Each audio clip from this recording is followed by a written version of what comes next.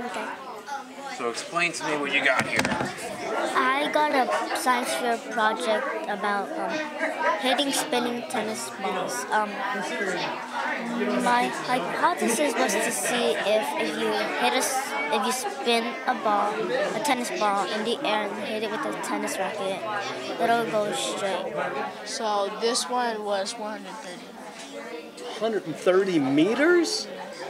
That's crazy. I had to kick it in a soccer field. Yeah. Because it's way you can't do that in your yard. 130 meters. Wow. If you were to change it next time, what would you do? Anything different? What I would do is I'd actually put salt in the water and stir it a little bit and let it there for like 3 days. Then put the drops in and see if they change. Yeah, I keep them out. Keep them out. And then once you cut them, Yeah. then So you put them in the refrigerator. Is that it? yes.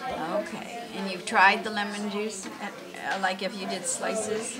You did all the typing, wow. So you did a lot of work on this. How long did it take you? Like 5 to 6 days or something. Wow. So did you enjoy it? Yeah, it was fun doing it. The projects were imaginative and fun, and the level of independence the kids showed about their projects was really, really very exciting to see young children doing such projects.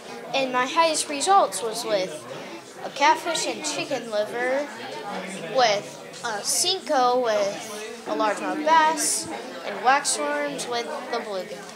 It's important for people in the community to come in and help with the science fair, especially because if you're out in the community, you're doing the work. You may not directly relate it to what you're doing, but showing an interest in science projects and the science fair can inspire a child to become a scientist later on in life and, follow a career path that they didn't know about before.